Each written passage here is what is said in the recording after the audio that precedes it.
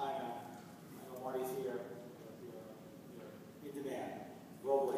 But I want to focus in New York because you are representation of the city in such a positive way. What's going to keep us, building upon Steve's view, what's going to keep us competitive and what's going to drive that competitiveness? But now we have a global view. How do we keep New York that, what Jimmy said, the place to be? You know, I learned a long time ago, with all New York's problems, never bet against New York.